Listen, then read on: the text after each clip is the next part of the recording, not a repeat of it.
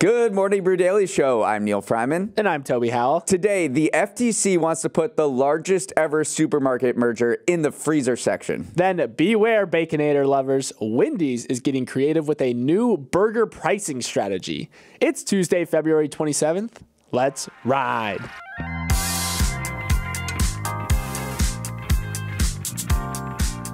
There might be a world in the not too distant future where humans are able to talk to whales. Seriously, a new Atlantic article highlighted a well-funded project that's bringing together leading AI researchers to decode sperm whales' language.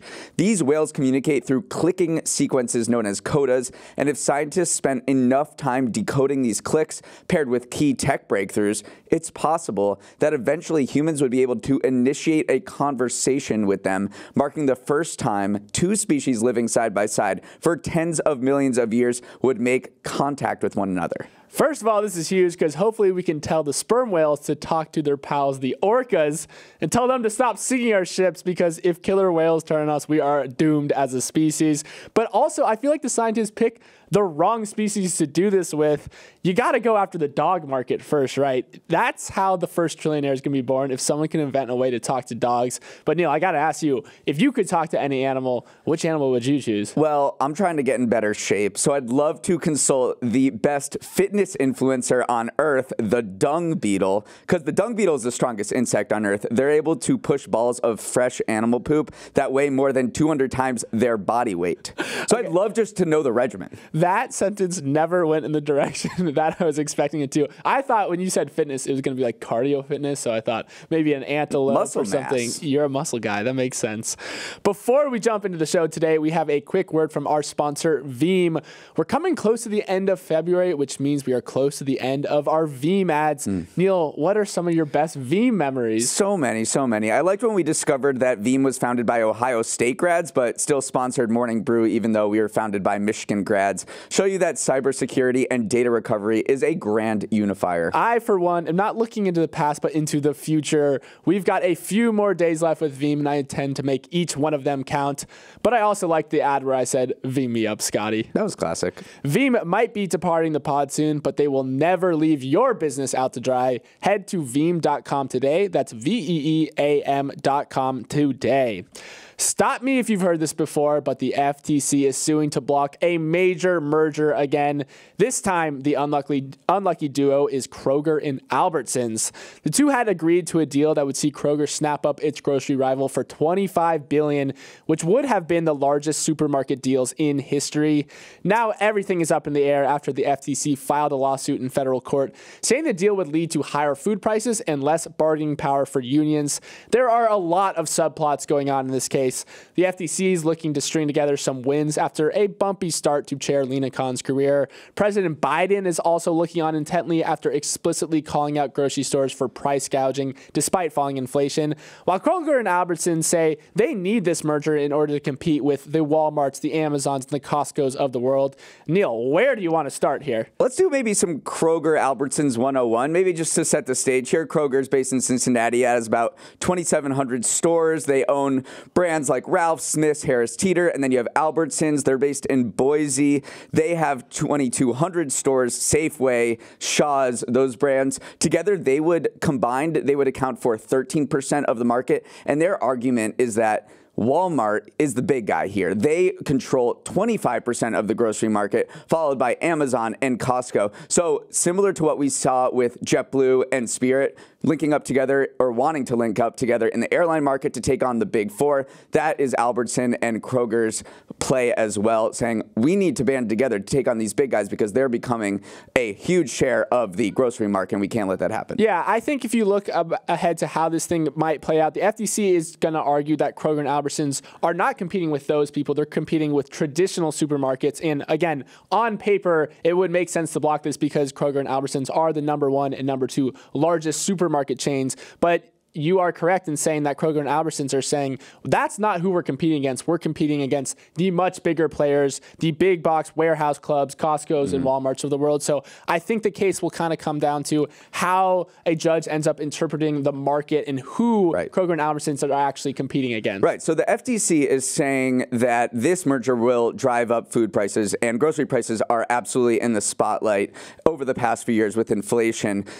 They did do some research in the past, the FTC itself, on how grocery mergers did affect consumer prices. It wasn't clear cut that they would lead to, higher prices. A paper from 2018 found that mergers in some markets resulted in price increases, but in other markets, it led to actually price decreases. And that's Kroger and Albertsons' argument that together we would have much greater buying power and be able to reduce costs across the board. That's one half of kind of why the FTC is scrutinizing this, but the other half is kind of the labor portion of it. And this is kind of a major win for labor advocates because it's only been recently that the FTC has been seriously taking into account whether mergers will lead to employers having excessive leverage over their employees, over their unions. So I think this is a win, a check mark in the book for labor advocates, which is not something you necessarily always see considered in these mega mergers. Right. And the largest grocery store union has come out and opposed the deal.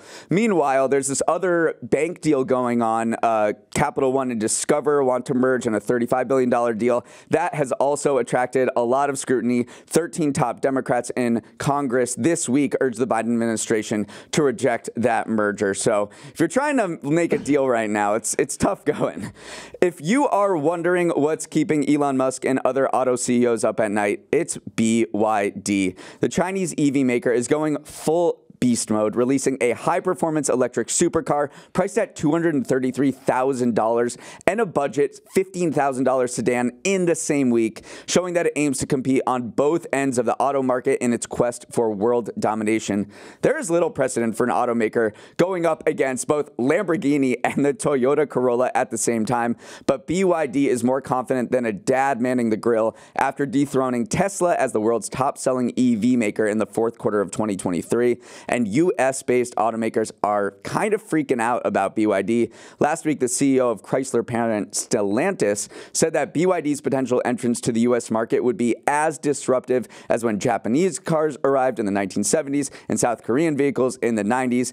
Elon Musk, who previously laughed off BYD, recently said, and I quote, "If there are not trade barriers established, BYD will pretty much demolish most other car companies in the world because of their cost advantage." Toby, are we going to be driving our kids to soccer practice in BYDs? I don't know. I was peering through some of these pictures, and they do, especially the supercar, it looks pretty freaking cool. I will say it is interesting to see them try to run every single playbook at the same time. As you said, we've never seen someone debut a super luxury car to go after the luxury market, and also the $16,000 Toyota or Corolla killer, and it's doing all that in the face of sagging demand for EVs. So again, I do think that is interesting that they are running this all-out push. Their stock is down 12% this year because investors are still saying, like, we're not sure if the demand for EVs is quite there yet. So I do love that they're throwing everything in the kitchen sink at it. It could go really well. They could take over the world, or it could just fall flat because maybe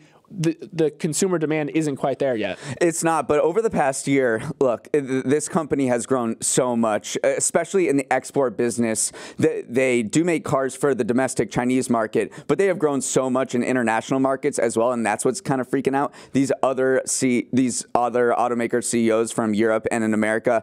In 2022, they shipped 55,000 cars. The next year, that surged to 240,000 vehicles. So BYD, because there isn't enough shipping capacity actually to send all these vehicles to these overseas markets, they're building their own shipping business. They've made their own ship to be able to send cars abroad. It's this very specific type of ship too. To ship cars, you have this thing called the roll-on, roll-off ship, which allows you to, as you might expect, drive the cars on and off the ship, makes it much easier for loading. And there's just simply not enough of these type of ships out there, so the cost became exorbitant. So BYD is like, listen, we're going to go vertically integrate essentially, and we're going to build our own ship. So it is a scary, it's not even a sleeping giant anymore. It's just a giant out there. So BYD, definitely a name to keep your eye on. Samsung is getting into the ring game Sauron style, unveiling its newest wearable product in Barcelona at the Mobile World Congress yesterday. The Galaxy Ring is a health tracking device that gives you heart rate readings, monitors your sleep, and provides you with a readiness score each morning. Samsung's team also hinted that stuff like non-invasive glucose monitoring and blood pressure sensing could be around the corner, as well as a feature that would allow the ring to carry out contactless payments.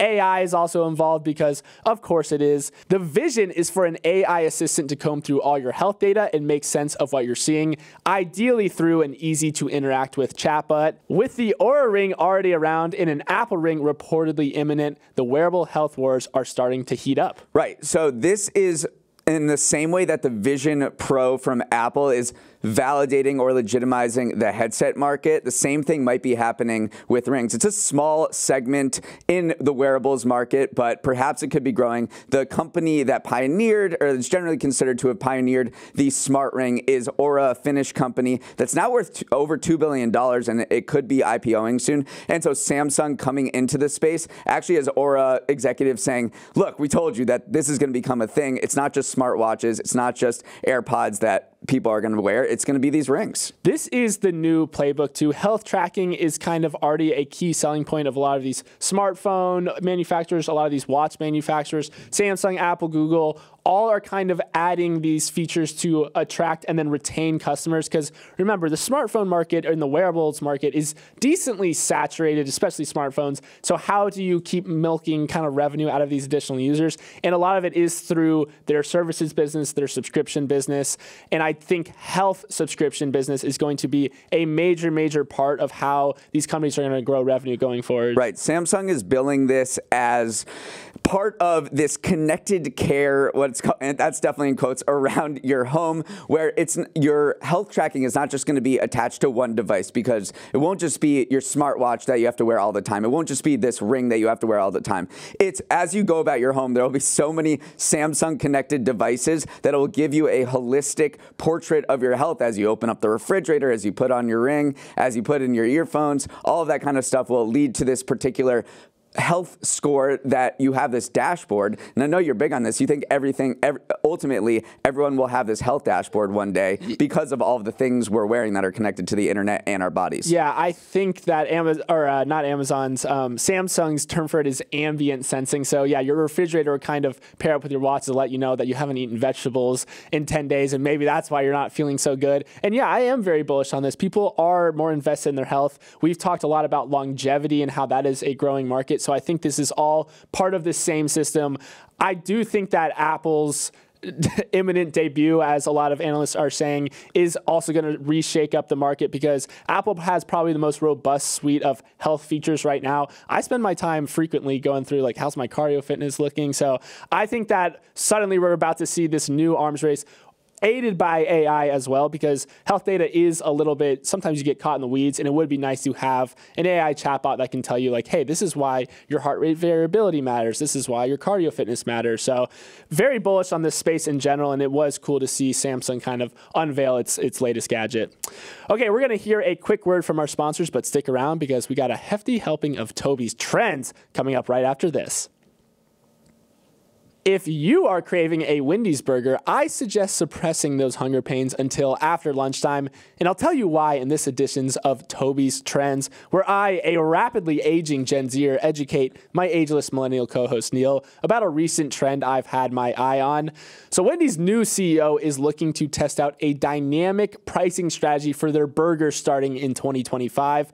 Under the new model, their $5.99 Dave's single quarter pounder burger might cost you as much as $1 more if ordered during lunchtime. During mid-morning and late afternoon lulls, though, the price might fall by as much as $1. This surge pricing, or whatever you want to call it, has long been a staple of other industries, ride sharing being the most common, where Uber and Lyft jack up those prices if demand for their services is high.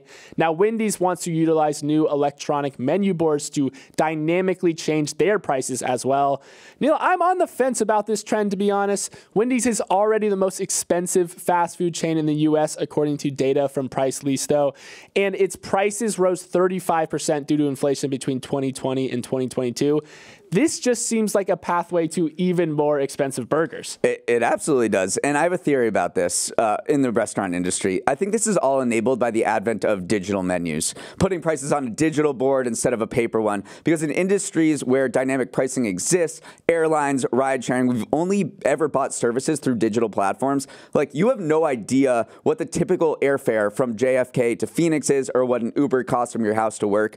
Restaurant prices historically have been on paper menus or physically printed, but now that digital menus exist and Wendy's is investing $20 million in these digital billboards, these chains can basically disorient you into thinking you have no idea what the standard price of a cheeseburger is. So when you walk in, you'll just be like, all right, I guess I have to accept what this price is. And ultimately, I think most fast food chains are going to do dynamic pricing. And here I thought that those digital menu boards were just to show HD images of the Baconator I was about to order. But yes, we have actually seen this in the restaurant industry before. Stonegate Group, which owns a bunch of pubs over in the UK, recently announced the adoption of surge pricing at 800 of its locations. Tons of people got really mad about that. Consumer advocacy groups were calling it an unhappy hour surge, but Stonegate Group was like, this is a reality of the restaurant business these days. We have to kind of charge more during these peak hours in order to support our businesses. So it is certainly not just Wendy's. It is a risky pricing model, though, because we saw that backlash there. There's a survey from a software company called Capterra that found that 52% of customers believe dynamic pricing in restaurants is the same as price gouging. And again, we've talked about it ad nauseum on this show that consumers are very, very sensitive to price gouging in the current moment, in the current inflationary environment. So I think this is a fine line that Wendy's is walking here.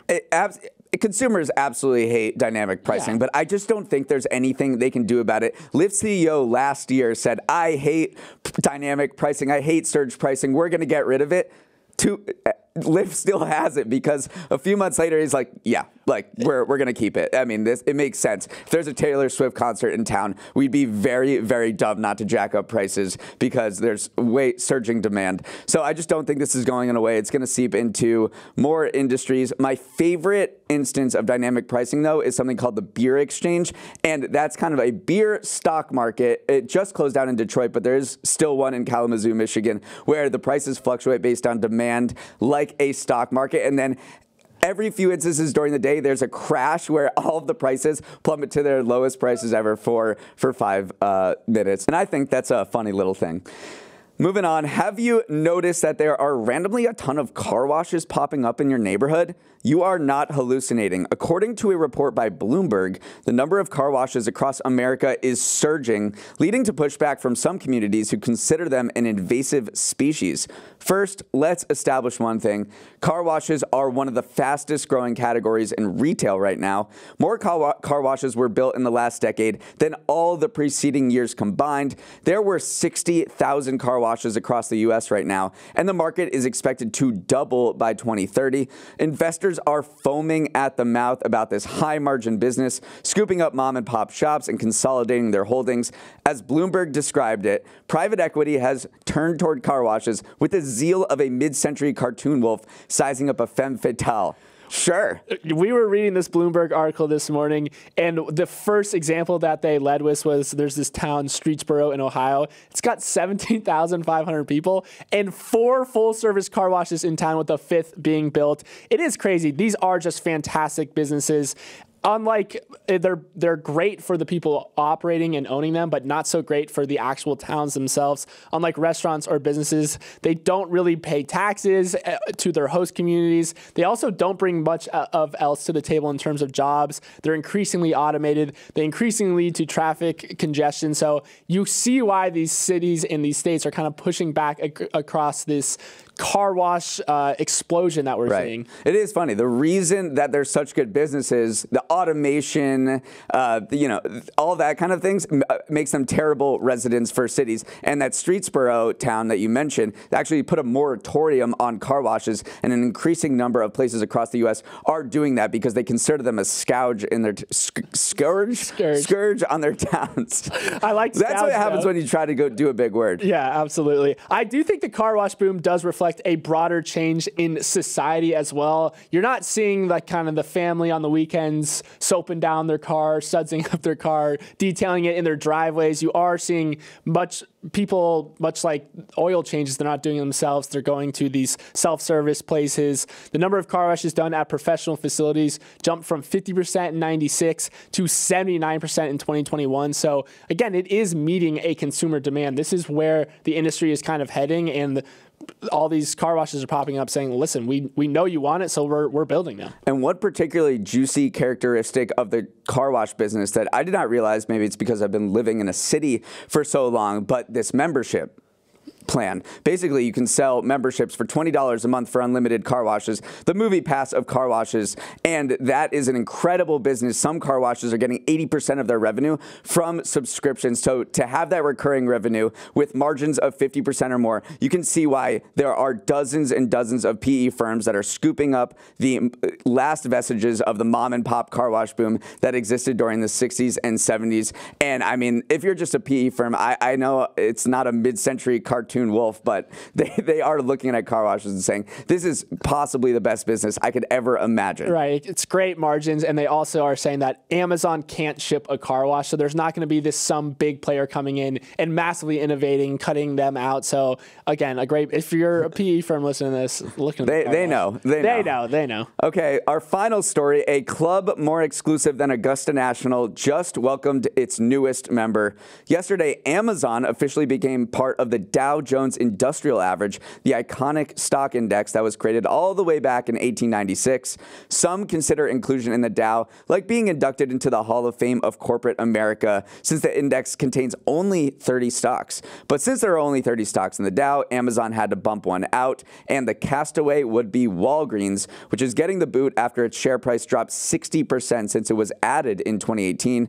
The addition of Amazon shows how the Dow is trying to stay relevant at a time when tech giants are dominating the stock market. The index is very old school. It's got industrial companies like Caterpillar, manufacturing giants like 3M and Honeywell, and consumer stalwarts like McDonald's and Coca-Cola. But it's been slow to acknowledge the tech boom, and the addition of Amazon is its attempt to keep pace with the much broader S&P 500, which has been lapping the Dow in recent years. The Dow is so weird, man. So the Dow is a price-weighted index, which means stocks that have higher share prices are giving more weight. And the reason why the ripple effects of how Amazon got added is that Walmart did this 3-for-1 stock split, which essentially watered down Walmart's contribution to the Dow. And so to maintain kind of a normal level of exposure to consumer retail, which is obviously a huge part of the stock market, they needed to bring in another stock alongside Walmart.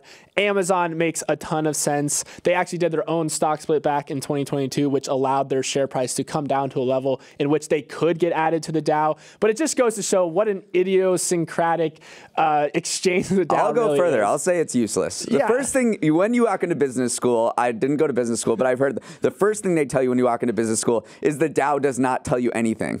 It is don't pay attention to the Dow because it is weighted by share price, which makes no sense. The S&P 500 is weighted by market cap. So the bigger companies have bigger sway. That would make sense, right? But now you're saying Walmart did this 3-for-1 stock split. So its stock price is a third of what it was, and it contributes much less to the Dow. But nothing changed about the company. Right. It's still the same size. It just split its shares into thirds, but its size did not change. And now it has a much less weight in the Dow. It just makes absolutely no sense. We just use the Dow because it's there. It's such status quo bias. Yeah, it is hilarious how non-reflective the Dow truly is. I mean, you mentioned in kind of your intro how saying that they wanted to get more exposure to these large cap stocks, but I'm going to list off some names that aren't in the Dow. NVIDIA, Alphabet, Meta, Berkshire Hathaway. Berkshire Hathaway, if they added that to the Dow, would send the Dow skyrocketing because its share price is so high. So at least with the Amazon's inclusion, it gets a little bit more representative of kind of the reality that we live in. But dang, this was just a Dow. It was a Dow bashing. I knew it was going to happen going in. But investors in Amazon are probably wondering, is this going to have a material effect on Amazon's share price? And it is not likely to, because there really aren't that many funds that are benchmarked to the Dow relative to the S&P 500. So there's really not there's not an expectation that there will be a huge impact on Amazon's stock price now that it's in the Dow, but it is a fun trivia fact that Amazon's in the Dow now. I think that is the ultimate conclusion here. That is our show for the day. Have a wonderful Tuesday. It's going to be 55 degrees here. Maybe Groundhog Day was right about early spring. I'm going for a run outside for the first time in months, so I'm very excited. I'll miss you at the gym. Either way, make sure to send us any feedback you have on MBD to Morning Brew Daily at morningbrew.com. Let's roll the credits. Emily Milliron is our editor and producer. Raymond Liu is our associate producer. Uchenna Ogu is our technical director. Billy Menino is on audio. The FTC sued to block hair and makeup's merger. Devin Emery is our chief content officer, and our show is a production of Morning Brew. Great show today, Neil. Let's run it back tomorrow.